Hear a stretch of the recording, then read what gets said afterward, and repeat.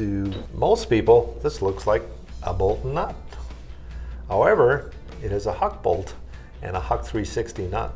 We wanted to develop a Huck fastener that has all the Huck attributes in terms of fatigue life, vibration resistance, and all the values of a traditional Huck fastener, but can be installed with commercial nut runners, can be installed with a wrench.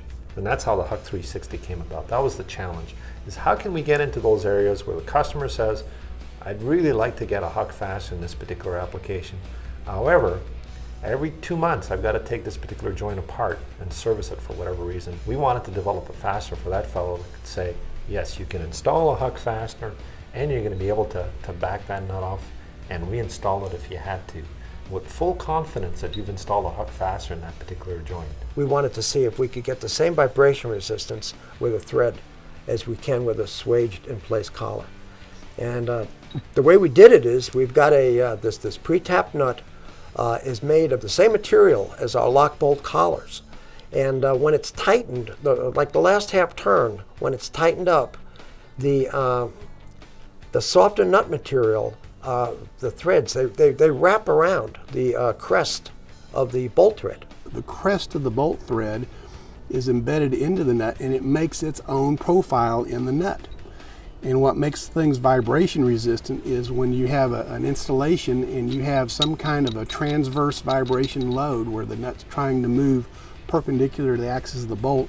If it can do that, it can unscrew itself. Well, if there is a solid metal contact on the top and on the bottom of the bolt, the nut can't move relative to the bolt, so it can't come loose in vibration. So you've got the high fatigue strength of our lock bolts, you've got the vibration resistance.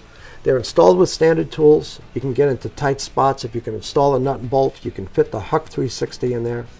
Standard off-the-shelf tools. If you're using a lock nut of some type, you have prevailing torque, and it's very difficult to torque that on. Whereas this fastener is free spinning.